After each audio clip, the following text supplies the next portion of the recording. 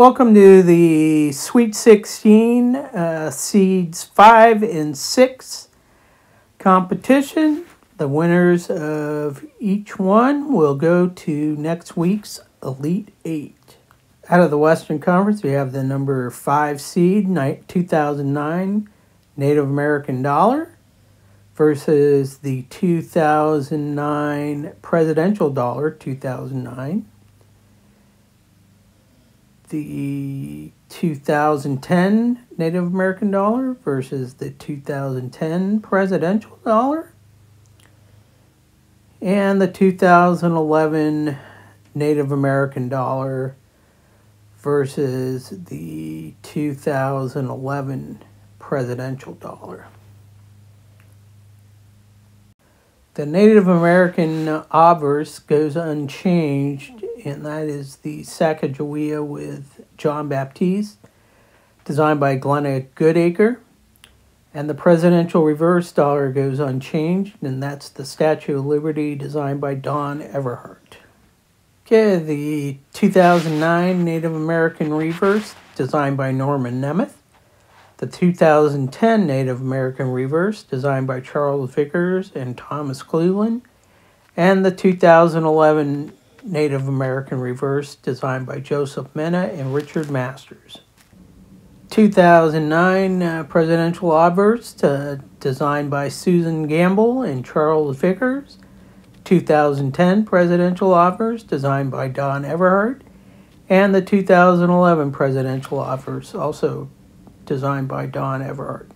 Okay, the history told by the 2009 Native American dollars is the Three Sisters planting seeds. The 2010 is the Great Tree of Peace. And the 2011 is the Wampanoag Treaty of 1621. The history told by the 2009 Presidential dollar, James Polk, is told through his presidency. 2010 is told through Abraham Lincoln's presidency. And the 2011 told through Ulysses S. Grant's presidency. Okay, the fun fact, the Native American dollar started in 2009 and is still going. The years that it was minted for circulation was 2009 through 2011. As far as the Presidential dollar, it was minted 2007, and I put to question mark because it still hasn't ended. However, a president has to die in order for a coin to have its image. Unfortunately, I think Jimmy Carter is coming up next. It was minted for circulation between the years 2007 and 2011. Okay, I couldn't make a decision on any of the categories, so we have a tie.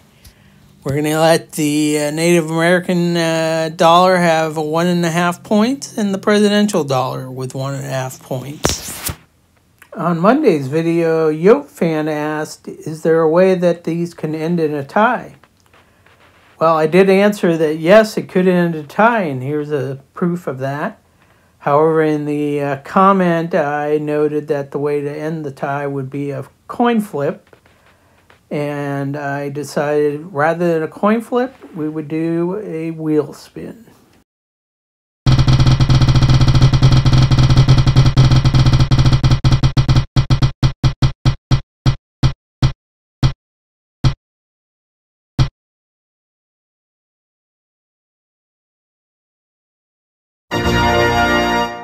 So there you have it. The Native American dollar will be moving on to the Elite 8. Out of the Eastern Conference, we have the number 5 seed, the 1921 Morgan dollar. And it will be going up against the number 6 seed in the Eastern Conference, the 1921 Peace silver dollar.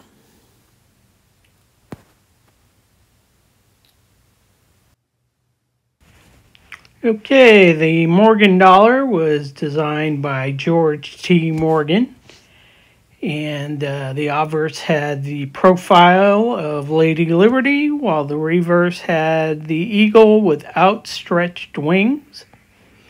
The peace dollar was designed by Anthony DeFrancisci, obverse being also Lady Liberty, and the reverse being the bald eagle clutching an olive branch over the word peace. Truth be told, I was never a big fan of the peace dollar design, and I'm giving this Morgan dollar. Okay, Morgan dollar was minted between 1878 and 1904, and then again in 1921.